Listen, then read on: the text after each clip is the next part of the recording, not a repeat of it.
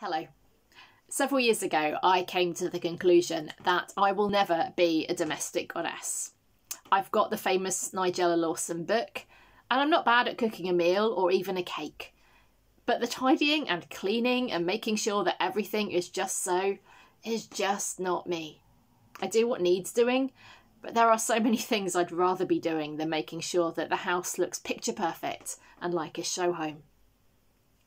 Discussions about today's gospel reading about Jesus visiting the home of Martha and Mary often end up presenting a very polarised view of how we should be with God, with the people who were the doers, the activists, being told that it would be better if they were more contemplative and sat still praying more.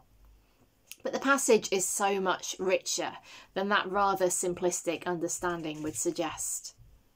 Martha might appear, understandably, to be rather annoyed that she's doing all the work in the kitchen, while Mary gets to relax chatting with Jesus. What is going on is actually far more radical than that, far more scandalous than that. That's what she's complaining about. Mary isn't shirking or just shirking from doing her chores. She has gone into the male space. Sitting at the rabbi's feet would be where men would have sat, where they went to learn, where they went to study the scriptures to learn more about God, where they went to learn how to be a rabbi themselves. And women didn't do that. Women and men didn't mix unless they were part of the same family. The women would stay together in the domestic space and the men stayed apart from them. By affirming that what Mary was doing was good, Jesus upset all the cultural norms. He upset the expectations. He showed that women need to learn about God just as much as men did. He showed that women should learn from him and follow him as much as the men did. Telling Martha that Mary was doing the right thing would have been shocking to those who were there. Last week's gospel reading was shocking and unsettling because it was the Samaritan rather than the priest or Levite who helped the man in distress. This time it's shocking and unsettling because Jesus praises a woman for doing what a man would normally do. Those present and those who initially read the gospel account would have fully expected Jesus to send Mary to help Martha get the meal ready. But he doesn't. Instead, he says that Mary has chosen the better option, focusing on him rather than the other stuff. Martha isn't wrong welcoming Jesus and the disciples into her home. They would have needed somewhere to stay. They needed feeding. And she was providing hospitality for them.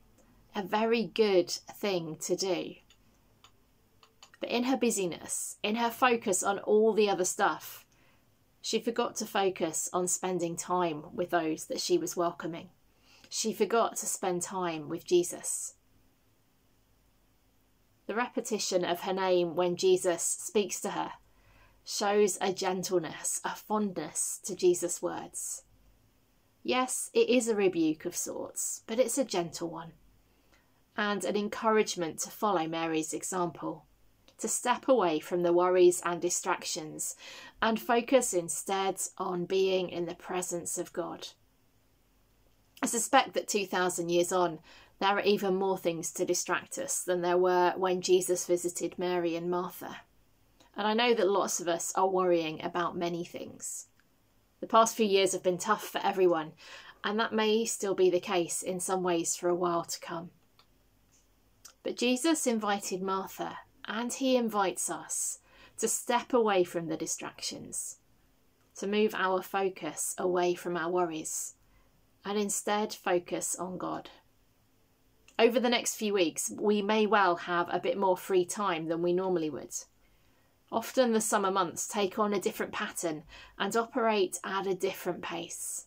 Not for everyone, I know, but we might have an opportunity to slow down and deliberately step away from the distractions, even for a few minutes, and to focus ourselves on God through praying, through reading the Bible, through stopping to enjoy the beauty of God's creation, through focusing on our breathing and thanking God for the gift of life.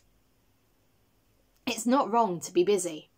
It's not wrong to be the kind of person who likes getting things done, who likes to be busy, who likes doing things. We need people who do things in the world, don't we? Even being someone who struggles to be still isn't wrong. Some of us are just wired that way. What Jesus is reminding us of in the story of Mary and Martha is that we need to be careful that busyness doesn't distract us from God's presence. You can be incredibly busy and still recognise that God is with you. We are all different and we are all wired differently.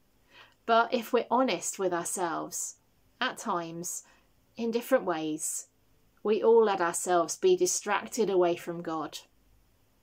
Sometimes by seemingly good things. But let's commit ourselves to making an effort to refocus. Set aside some time to be with God, to enjoy God. You'll know what helps you enjoy God's presence. Which Bible passage? Which music? What kind of setting or environment? Do whatever works for you, but be deliberate about it. We don't know what happened after Jesus' words to Martha. Did she choose to return to the kitchen in a huff? Or did she go and join Mary? Whichever she chose, she did have a choice, and so do we. Mary was blessed by her choice, not only in the affirmation she received from Jesus, but in what she experienced as well.